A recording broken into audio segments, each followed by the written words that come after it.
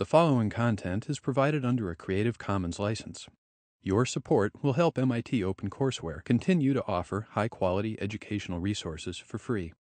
To make a donation or view additional materials from hundreds of MIT courses, visit MIT OpenCourseware at ocw.mit.edu.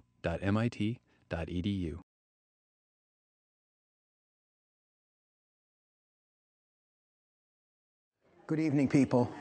I've placed so much emphasis on Renoir's camera because I think it so fundamentally expresses his sense of experience. And if you become attentive to the really quiet and subtle ways in which Renoir's camera is almost always in action, is a part of the story in some sense, you can begin to capture something of his importance in the history of cinema. Because no director or apprentice director who ever studied or looked at Renoir's films came away from it the same. And his influence is almost impossible to fully measure. There are no cinematic traditions after Renoir that haven't, at least in some degree, even if not directly, then indirectly through other people who have been influenced by him, been shaped by Renoir's example. And I wanted to give you one more instance of Renoir's camera. This from a film I've mentioned but not shown you. It's from the last of his great French films. Many people would say it's his greatest film, one of the great masterpieces in the history of movies, The Rules of the Game. The only reason I don't show it in our course is that it's in many ways a more difficult, a more complex film than Grand Illusion. There's a grand clarity or simplicity of a certain kind, not a simplicity of character or of vision or of theme, but a simplicity of intention that becomes clear, at least after the fact, in Grand Illusion. It's a more accessible film, especially for Americans, I think. The Rules of the Game, much more profoundly, is a meditation on a theme that is also present in Grand Illusion, as you'll see this evening, the theme of historical transition. But it's a much more complex and extended meditation on what was happening to French society in this immense transition that took place at the beginning of the 20th century. Essentially, it's a transition, as you'll see dramatized in the film we're showing tonight, Grand Illusion. It's a transition from an aristocratic to a middle-class culture, from an aristocratic dispensation to a quasi-democratic or more democratic dispensation. This was a topic which preoccupied many directors, Renoir especially, and is a kind of central topic in both Rules of the Game and Grand Illusion. This scene from Rules of the Game is maybe his least subtle in some ways, or rather the subtlety is harder to see if you're just looking at a clip. The subtlety is involved in the characters themselves, who have already in some degree been established in a kind of individuality which then further expresses itself in the scene you're going to see. The basic situation of the Rules of the Game is a classically powerful one. It's essentially a weekend of festivities. A marquis, a grand figure, presumably who owns a remarkable chateau, invites some friends for a weekend of games and shooting, of hunting, at his great chateau in the country. And the film is a kind of series of tableaux or a series of festivities, all of which are cankered or damaged in some way. It's as if we have a sense that each of the festivities or festivals that are dramatized in the Rules of the Game are diminished versions of something that in the past had great authority, power, and cultural centrality, but have become now diminished and even parodically reduced versions of what they had been when they were part of a coherent culture. And it's almost as if these festivals and rituals have are recognized by the film, although not necessarily by the characters inside the film, as vestiges of a time that has now passed. And the most dramatic instance of this subject, or the embodiment of this theme, is the scene you're going to see. It's the hunting scene. I want you to sort of at least get a sense of it, not only because it's an important film and I'd like to fix it in your mind, maybe give you a taste of it so you'll go out and look at the film yourself.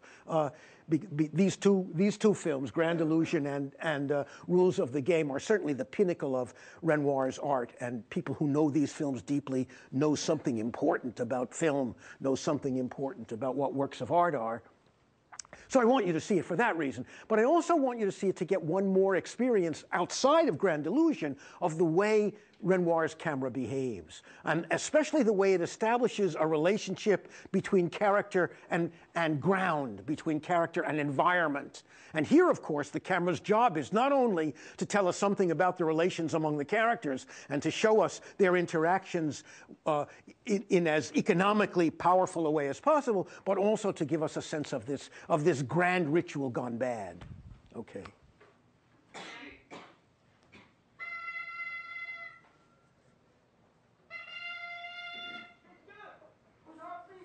All right, freeze it 1 second. That little character who's giving instructions, you will recognize him. The actor's name is Dalio, and he's the one who plays Rosenthal in Grand Illusion. In this film, he plays the Marquis.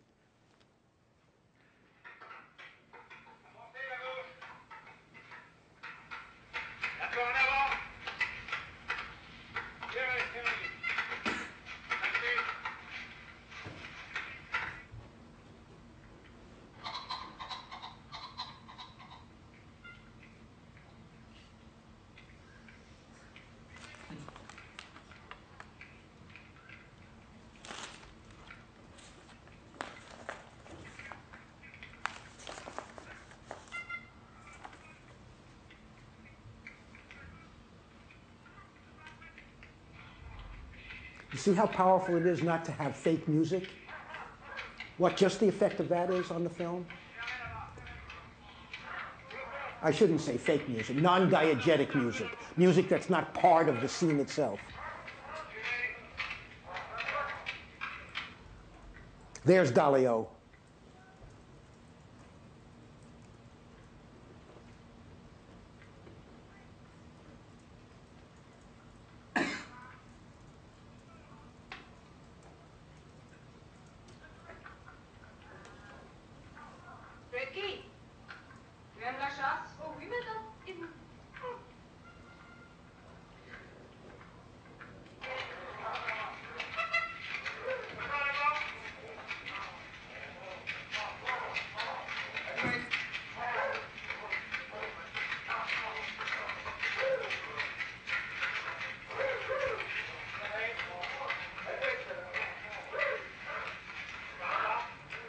Freeze it for a second.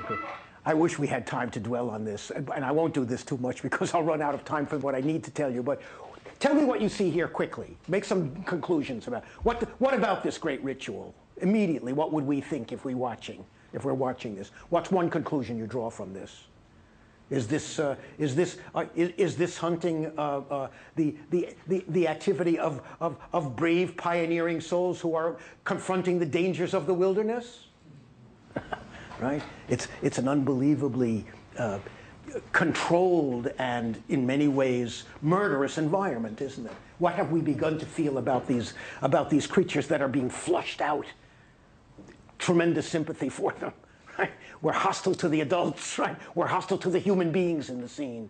We think there's something the matter with this, and of course, it's not. In the olden days, presumably in the days when such hunts occurred in a more coherent and less forced way, you didn't need beaters to go around in the woods making noise to scare the few vestiges of rabbits and other game out into the open, so people with giant guns could kill them, right? Because the place was teeming with, in the 16th or the 15th century or the 18th century, these fields were teeming with game. Now in the 20th century, you have to beat the sticks to get them to come out. What a parody of what an actual hunt would be.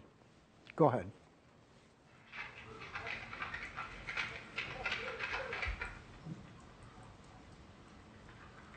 When this film was made, I forgot the number. I have it in my notes, but I couldn't find them there. I left them in my office. A certain number of these animals were actually killed in the making of the film. I forgot the number, but it's a significant number.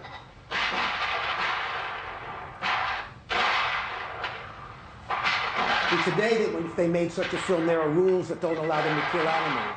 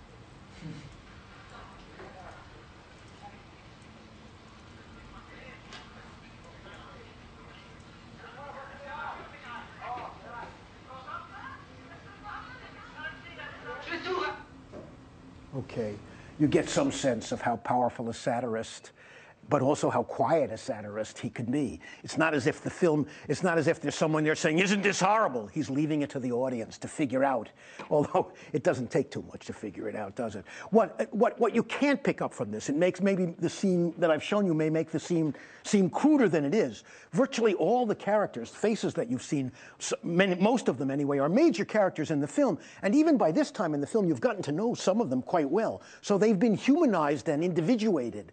And that makes the brutality to which they are mostly oblivious of what's happening even more powerful. You don't hate the characters who are doing this shooting. You know them for the comic and damaged and ambitious and idealistic and foolish characters they've already shown themselves to be by the time they get into this scene. It's almost as if they themselves are also victims of this ritual they're part of. So there's a kind of subtlety that you can't pick up on just watching the clip that is present for any audience member. But I wanted you to see this scene also in part, again, to show you how powerfully Renoir's camera is able to create emotional and intellectual responses in the audience in a way that is, in some sense, diametrically opposed to what we might call expressionist directors like Hitchcock or Eisenstein might do, by manipulating our attitudes, by very rapid editing and by giving us high or low angle shots that control our emotional response because of the way we're seeing things. Renoir's strategies can be just as powerful in terms of emotional and moral reaction, but Renoir's strategy is quite different. Present the evidence, in some sense, to the audience. Keep the camera at a level that allows the full action to be taken in. I hope you realize that there were relatively few cuts in that scene, and in most of Renoir's work, the number of edits is relatively small compared to the number of scenes that are extended, the amount of long takes that we have. And there are certain moments in the film where he will vary this strategy. For example, and you might want to watch for this in tonight's film, there's one moment in tonight's film where an interview between two of the central characters, the German prison warden, played by Erich von Stroheim, and the French aristocrat, named de Boieldieu, played by an actor named de Fresnay. And in this scene between the German and the Frenchman, one of the things we recognize is because they belong to the aristocratic class, they have a lot in common. they speak English, for example, because they both know English, right? Even though one's a German and one's a Frenchman. And there is a sense in the film, of a very powerful one that's established, that they have, in some sense, a greater connection to each other than they have with their own, with other soldiers in their own armies. And the film meditates on these distinctions, and especially on this conundrum of social class in rather a complex way, as I'll suggest. Well, in the very first scene between Boieldieu and Rauffenstein, the German and the Frenchman, Renoir uses a fairly standard procedure, much more common to other directors. It's sometimes called a shot-counter-shot style, so that when you're, it's especially common on American television, but it's common in the movies too, in which when you see characters in conversation, you'll get relatively rapid cutting, and you'll look at one face, then the camera will shift, and you'll look back at the other face, there'll be a cut, and you'll look at, right? And you'll constantly shift back and forth, this shot-counter-shot style. But Renoir uses this kind of style rarely, because it involves, first of all, it involves the idea of cutting. It involves the idea of separation. Why use shot-counter-shot, Renoir would say, when I can move my camera like this and show the two characters together, and move it around in another way and show the back of one character's head and the way the other is reacting. In other words, if the camera's part of the action, a fluid part of the action, there's more. I can show you more about character, Renoir would say. But in that particular scene, he doesn't do it. In this first interview, extended interview, it lasts about 2 minutes and 45 seconds, and it uses 21 shots. 21 separate shots in 2 minutes and 45 seconds. For Renoir, that's a tremendous number of edits, right? And one way you can tell that this is why would he do it there? Because it's very unusual for him to use this shot-counter-shot style in the film. Why would he do it? He wants to emphasize their separation, their isolation from each other, their distance from each other, right? And there is a later scene in the film, near the very end of the film, again between de Boieldieu and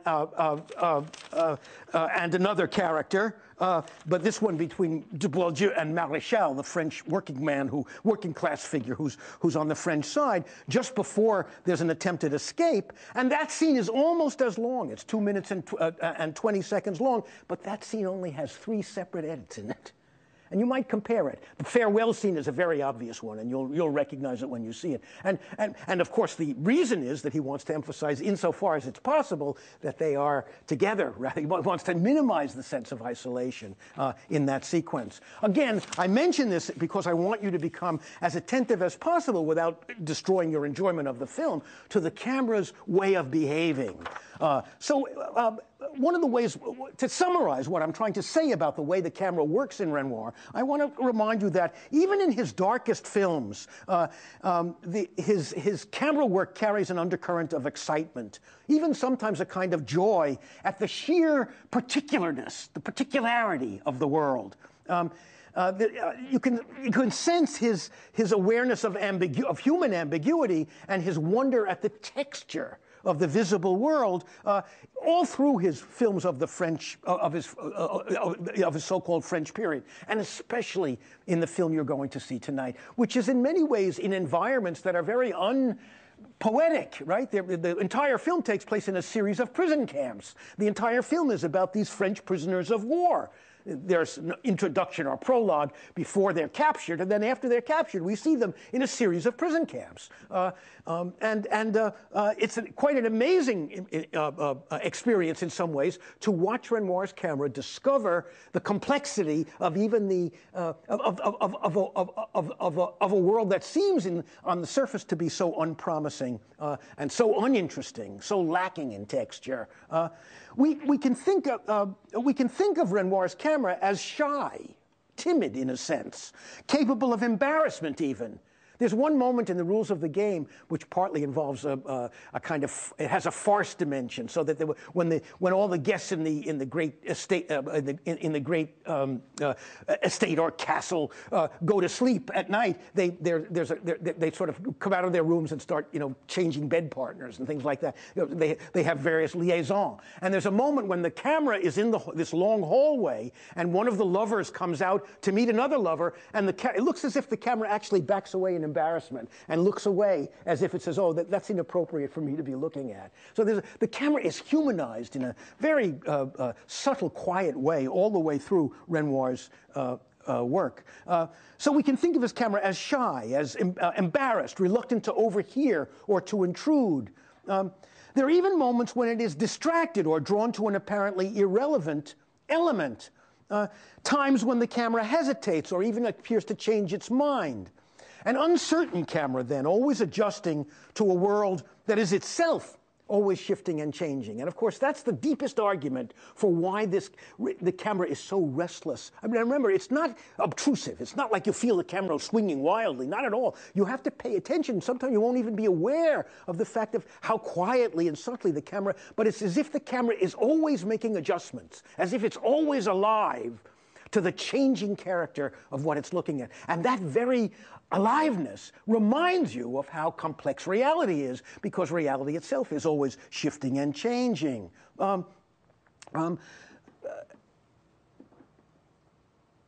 This describes, I think, something of what is meant by Renoir's realism.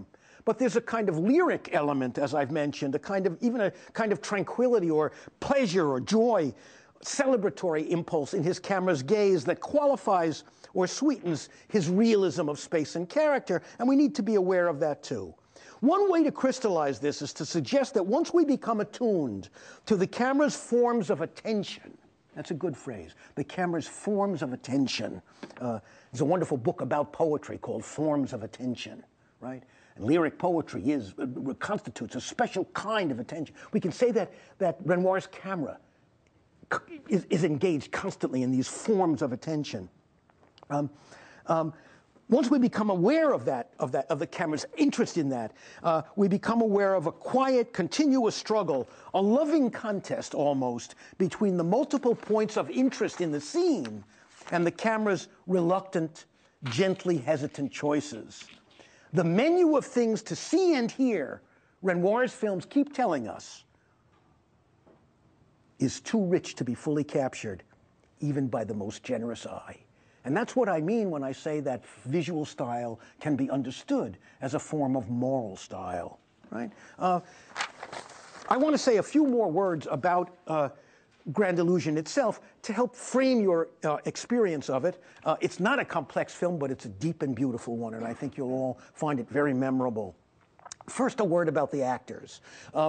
Or maybe I should say one other word about Renoir himself, because it bears on his actors.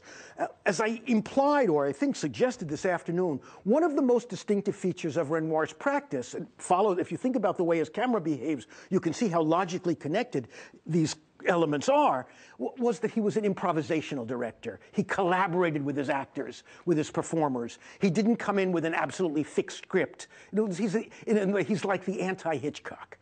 Hitchcock has solved all his problems before he's come in to do his shooting. Renoir has just begun the process of making his movie. When he has an idea of his subject matter, he knows what he's doing. I don't mean that he's working completely blind, but he allows discovery to take place in the course of the making of the movies, of his movies, and he's very deeply involved in collaborating with his performers. So that, for example, when he had already begun working on the movie, I don't think they'd begun shooting it yet, but they were very far along in creating the movie and in casting the movie when they discovered that Erich von Stroheim, who was already by the time this film was made, a very well-known actor and director, in fact, an incredibly admired director, both an actor and a director, agreed to join the film. And when he agreed to join the film, he and Renoir began to collaborate on expanding the role that von Stroheim plays. And you'll understand what an immensely helpful contribution to the, what could we call it, to the ecology of the movie, to the sense of the movie, von Stroheim made, because he's one of the dominant characters. If we try to imagine Grand Illusion with a much reduced role for the von Stroheim character, it's a much lesser film. So you can recognize what an extraordinary contribution von Stroheim made. Now, he not only made contributions to questions about the dialogue, what the character would say, expanded the role, but even made suggestions about how the character would look, how the character would be costumed. And I think it was von Stroheim who emphasized even more fully than Renoir had originally intended that the von Stroheim character is a war casualty, that he has a ramrod up his back, that he has to wear gloves because his hands are horribly burned. He's a cripple, and that's why he's now running prison camps, because he's not useful for anything else, right? And there's this sense that he's a damaged, wounded figure, even from the very beginning of the film when we first meet him. So that's important in itself. But there's a second thing about von Stroheim that I want to emphasize to you. It shows you how subtly Renoir was aware of how he could utilize all the elements available to him as a filmmaker. Von Stroheim was especially well known as an actor for roles in which he would play, this was especially true in roles he played in the United States, in which he would play a dangerous, scary martinet, there were even hints of sadomasochism about the role sometimes. So he would play brutal prison camp wardens, right, or brutal police types, brutal militarist types, right, violent husbands, right. He became, and in fact, he was understood also as a villain. He often played roles that were recognizably evil roles. He came to be known as the man you love to hate. That was like his sort of, it was a sort of motto that was attached to his name. And when you watch Grand Illusion, one of the things I hope you'll think about is the complex way in which that inherited idea of the von Stroheim character is complicated, undermined, and humanized. Because in many ways, he still is the villain in the piece, but he's a humanized villain. He becomes a complex character, as much a victim of what's happening, as much a victim of history as any of the other characters in the film. So there's a sense in which what Renoir and von Stroheim together are doing is taking the persona that von Stroheim had established and undercutting it, undermining it in some slight way, creating a much greater resonance for the character exactly because of the ways in which he first appears to fulfill the expectations that he's an evil villain, and then as the film goes on, the sense is undermined, complicated, and you realize that he's a human being with powers of generosity, although also certain limitations. He's a German. He's prejudiced. He doesn't really like the French, especially doesn't like working class people. Most especially doesn't like Jews. Right? I mean, he's an imperfect character, but you see that he's deeply humanized. And something of the same kind of thing happens in the film's treatment of the Jean Gabin character. He's the character who plays Maréchal, the actor who plays Maréchal, the working class Frenchman, who, along with Dubois-Dieu and the Jew played by Dalio, a character called Rosenthal. These three are the central French characters, and we see them moving from prison camp to prison camp through the film. That group is the central group of the film, and we follow them as the film goes on. The Gabin character, too, was in many ways the most famous actor, if not in Europe, certainly in France, of the late 20s and 30s. A major figure. And he was especially associated with working class roles, and most especially associated with roles. He was like an early Jack Nicholson, an even more powerful version of it, because he became famous for these moments in the films when he would go nuts, when he would have a fit, when he would start screaming or he would lose it. Right? He would rant or rave, and in some of the films, in some films he was in, he would have a climactic scene. This may be, in fact, where the stereotype began. He would have a climactic scene. Often he would be a suicidal proletarian, right? A suicidal worker up against the forces of capitalism or the forces of the police, right? The Gabin character had frequent roles like this, in which he would essentially lose all rational control and rant and rave and scream, sometimes die, right? And he was so famous for this, and this was such a fundamental part of his persona, that he had written into most of his contracts that he had to have a scene in which he did this. He had to have at least one scene in the film in which he sort of went Cucamonga. in which he lost it, right? Now, one of the most subtle things about this film is there is such a moment in this film. Watch for it, because it's so quiet compared to what you might expect that you might miss it. But it's really there. And in fact, the way in which it both fulfills but also undermines our expectations about this character, again, tells us something about the way in which Renoir and his collaborating actors were able to create immensely nuanced meanings, possibilities, out of the raw material of not only of the story of the film and of the setting of the film, but even the past history of the performers.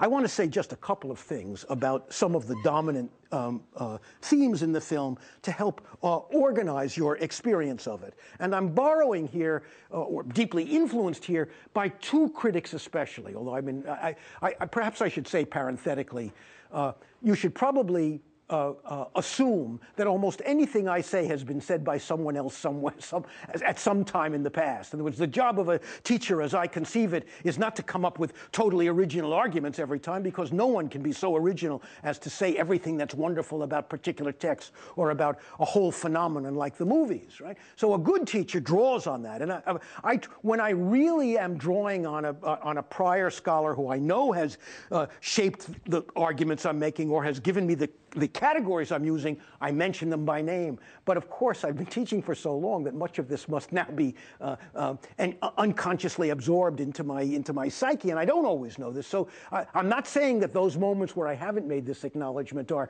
free of such influence, quite the opposite. But I do want to mention two scholars who have especially influenced me on Renoir, because virtually all the things I've told you about Renoir, although I've made the ideas my own, come from these.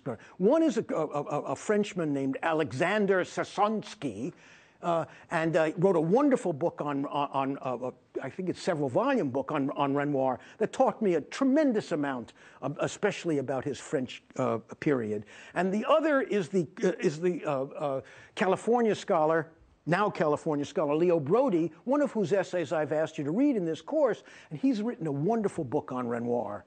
Although I have read the book, I learned more about Renoir from Brody in conversation, because he was my colleague many years ago when we were teaching together in the English department at Yale. And he's one of the people who turned me into a person interested in movies, interested in film. So Leo Brody, B-R-A-U-D-Y, Alexander Sasonsky, S-E-S-O-N-S-K-E, the two principal scholars and critics behind what I've been saying both this afternoon and this evening. Dominant themes. One, the prison camp as a microcosm, right? There's a wonderful passage at one point in the movie where one of the characters said, "Everyone would die of the disease of his class if the war did not reconcile all microbes."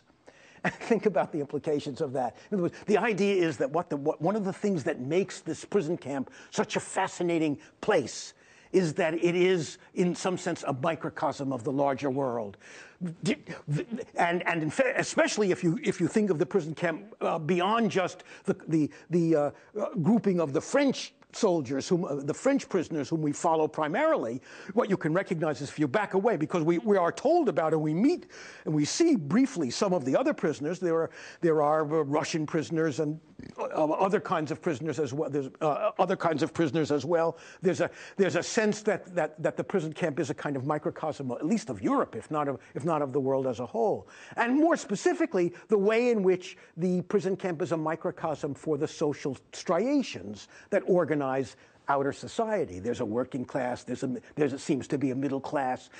You'll notice that there's a scholar who has a copy of Pindar, the great ancient poet, who treasures his work on Pindar. He's one of my favorite minor characters in the film because of his commitment to literature, despite the war and despite the miseries of prison camp. Right? And what you can see is, in a certain sense, is that Renoir is delighted by the idea that a kind of microcosm is created. And if you watch the variations amongst the Frenchmen, and again, if you think about that fragment of a scene I showed you this afternoon of these characters at dinner table in the in the prison camp, you'll begin to see more fully how powerfully and interestingly, complexly, he differentiates his characters from each other. That fragment that you saw, I hope you realized one of the characters was an actor, and you could tell that. It becomes clearer if you watch the whole scene. But he's a very histrionic and theatrical character. He bursts into song all the time, right? And then there's the aristocrat who's looking down his monocle very, very austerely, and it seems his lip seems curled in a permanent gesture of condescension, and so forth. Watch how richly, how complexly the characters are distinguished from each other by social class, by profession, and so forth. I don't want to romanticize or idealize this argument, because I'm not suggesting that when he says it's a microcosm of the world, he wants to celebrate that microcosm, although he's interested in it. Renoir is also aware of the limitations. That it's not as if he's suggesting that this is a perfect community at all. For one reason is they're forced together, but they're being forced together makes them share, forces them to come out of their limitations in a certain way, to overcome certain of their prejudices, although never fully, right? But what it also does is reveal them, and we can see how both processes, the process of sort of adjusting to people different from yourself, and maybe overcoming some of your class or racial prejudices, is a part of the experience that the characters in the film have. But another part of the experience is that they come up against the differences between them, some of which can never be breached. Let me mention one scene which dramatizes this ambiguity very deeply. There's one moment in the film, very powerful moment, I think, in which the character played by Gabin, the Marechal character, is wounded in a good part of the early part of the film. And in fact, in the dinner scene that I showed you this afternoon, you'll see that at a certain point, his comrade sitting at the table cuts his meat for him because his hand is injured. And I don't know if it's in this scene or a subsequent scene, there's a moment when another character in the film washes Marechal's feet. Why is foot washing instantly a symbolic thing? Who knows the answer? Because like Mary washed Jesus. All right, there's a scene in the Bible in the 12th chapter of John in which Mary or Martha, I can't remember which, washes Christ's feet. And then in the very next chapter, it's at the Last Supper, Christ himself washes the feet of his disciples. And in fact, the washing of feet is in Catholic and in certain other Christian rituals an actual official ritual. It used to be much more common than it is today, but it's still done in certain Catholic countries at the advent of Holy Week. So it's a deeply symbolic act in which Christ himself is washing the feet of his disciples, and the message he gives is everyone. You should now do this to your fellows. The implication being no one is better than anyone else. The implication a radically democratic vision in some sense of God's love. And where has this practice been recently very dramatically and publicly revived? Who's been doing it?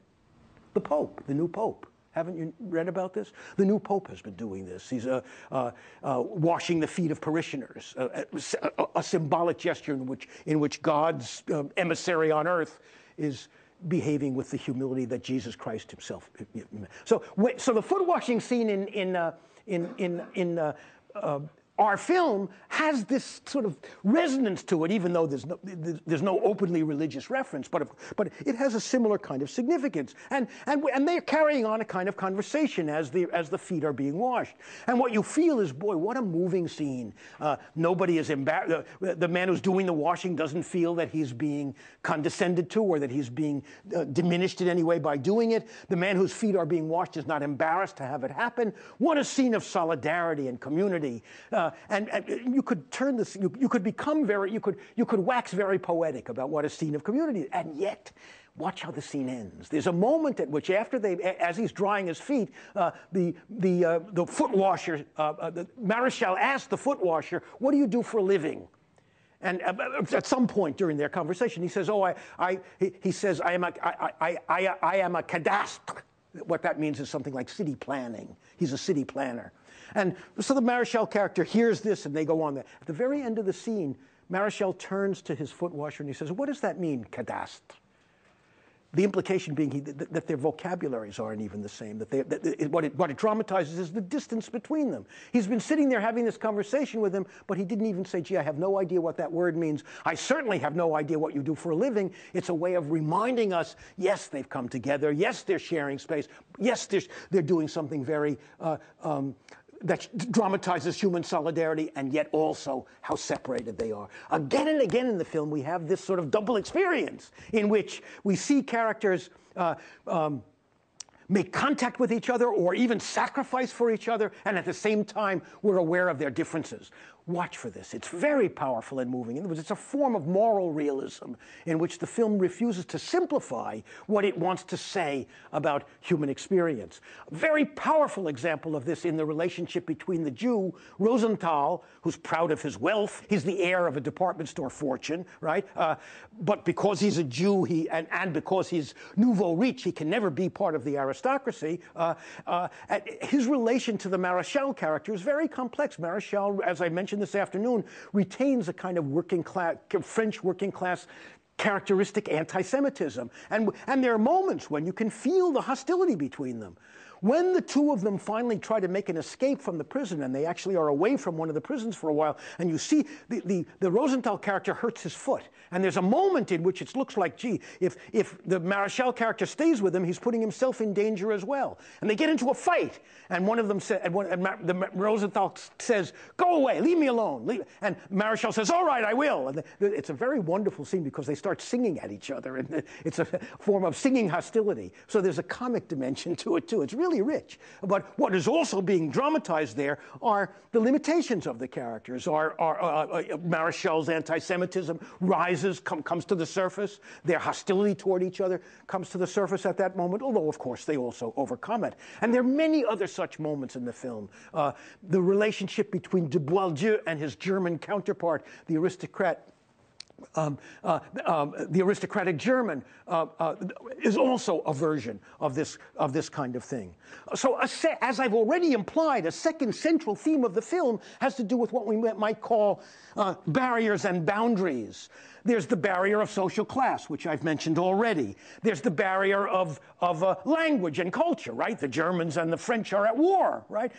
The Russians don't speak the same language as the Germans. The English don't speak the same language as the French. And again, what separates people is dramatized for us, although there's also a longing in the film to transcend these boundaries. Can't always be transcended. Sometimes these boundaries are shown to be foolish and trivial, or at best unhelpful, right? And we can think of there are many examples in the film, both of language and of geography, as well as of social class, but let me mention just two of them. There's one wonderful moment in the film. The French prisoners have been digging a tunnel, an escape tunnel, and they've almost completed the tunnel when the Germans come and say, all right, we're moving you out of your barracks, and we're putting these English prisoners in. And so the French are very unhappy about this because they've almost completed their tunnel. So, at great danger to himself, the Marechal character breaks ranks. He does a kind of trick where he drops his suitcase, I think, or someone, and he bends over to try to pick it up to give him an excuse to talk to the English prisoners who are going to change places with them. He wants to tell the English prisoners, there's a tunnel, you can escape, right? But it turns out he's not able to give him the message because the English don't understand French and he can't speak English. So the English prisoners end up going into but without ever knowing that there's a tunnel waiting for them that's almost ready to be completed. An example of the barrier that language, the way language separates people, and in many ways can be said to be frustrating. On one more example, at the very end of the film, there's a moment when the two characters, Marechal and Rosenthal, are making their escape across a great field, a great white field of snow. And they're running across the field, and the camera backs up, and we see them being watched by German soldiers. One of the soldiers picks up his rifle. He says, they're making an escape, and he starts to aim at him.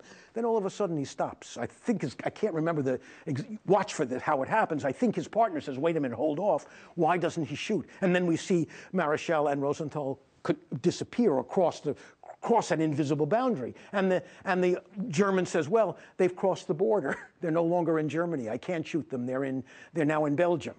But the fact is, there's no boundary there. It's all snow. It's a snowy field, right? How arbitrary that boundary is. Well, again and again in the film, we have this theme of barriers and boundaries, what separates us. And also, one last thing about the question of social class, maybe the most disturbing and powerful insight that the film has about social class, one that Americans tend to resist, but I encourage you not to resist it. Those of you who are not from the United States will perhaps understand this more easily, although Americans need to understand it, is the extent to which one's social class shapes one's identity. That is to say, one of the things we feel in this film is that de Boieldieu's nature is a function of his having been raised as an aristocrat. And there are wonderful scenes between de Boieldieu and Maréchal, where Maréchal says to him, "There's a wall between us.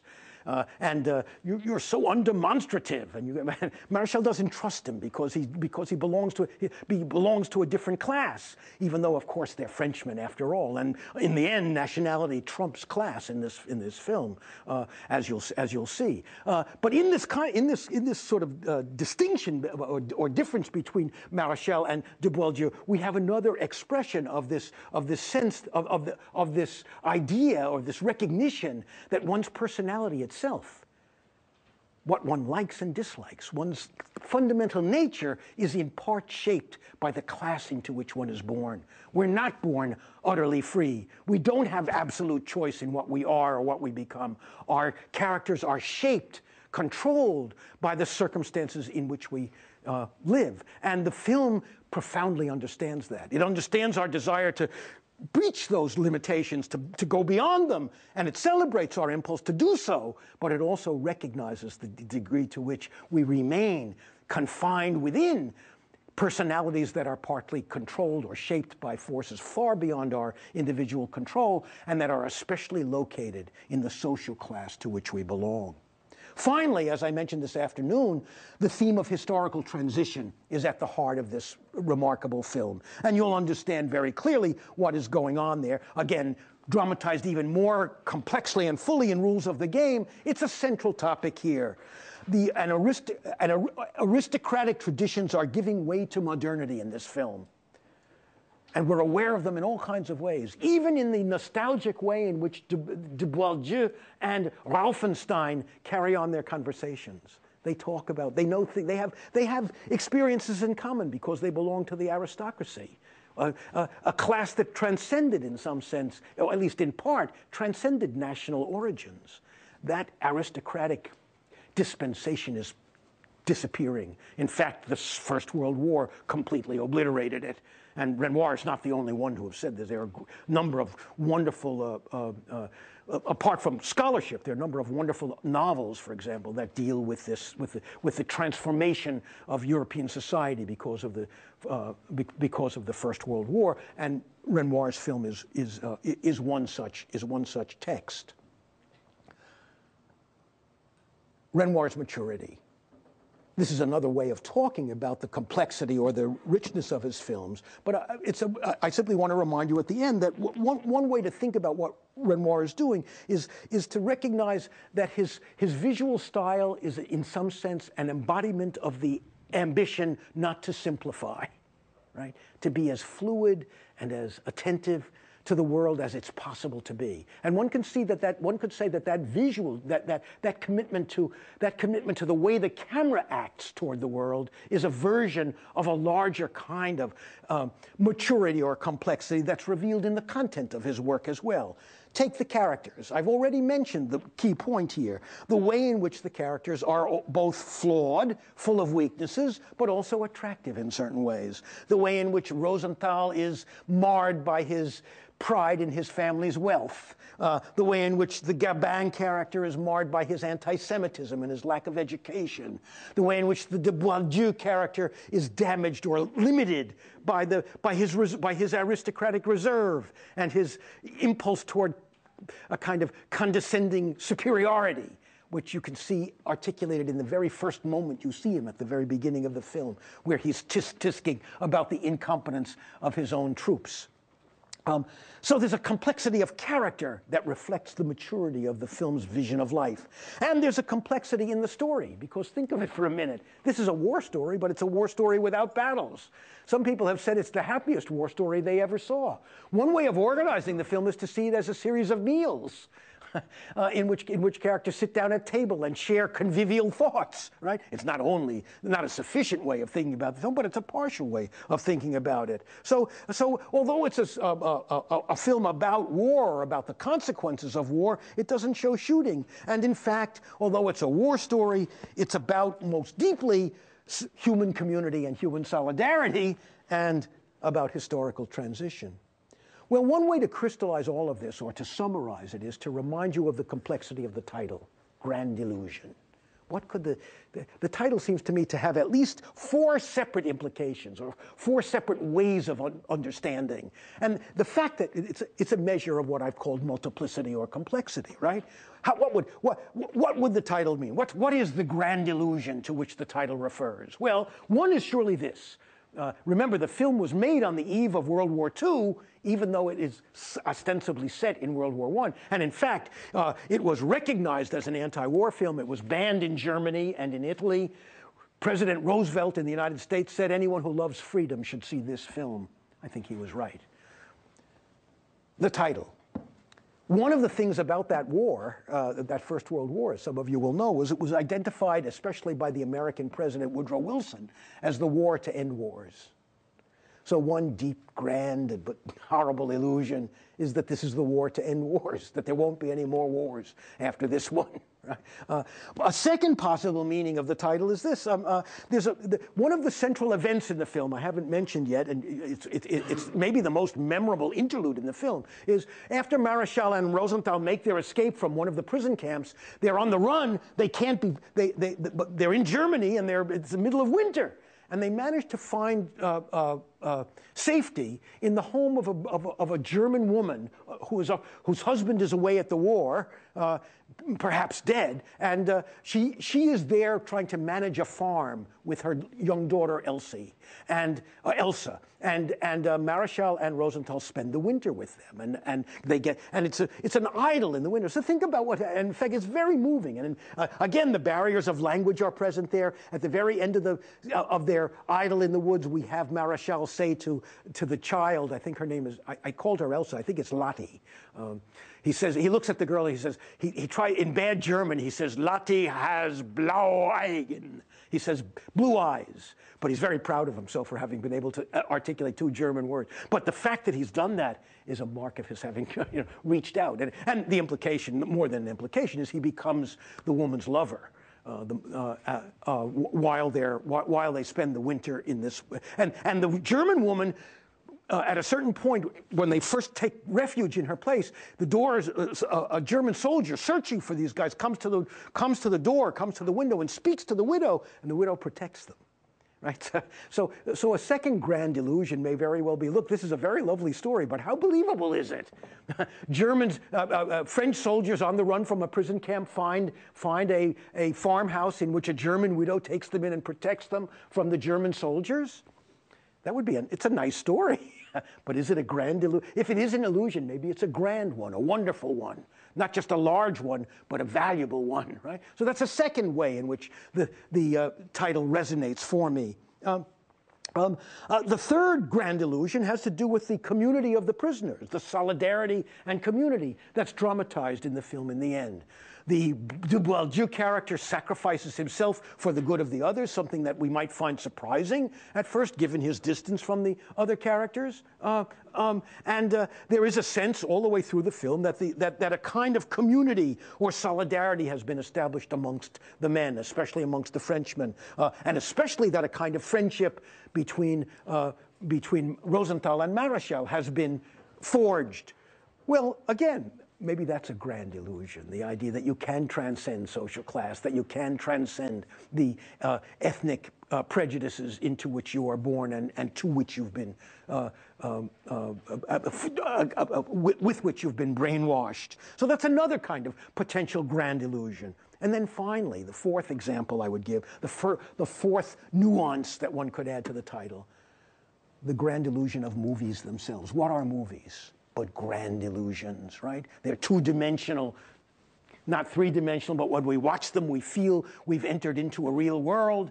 The grand illusion of movies themselves is part of what the title alludes to. Well, something of the complexity and maturity of Renoir's vision of experience, sense of human character, and sense of history is embodied then in the complexity of the title of his movie.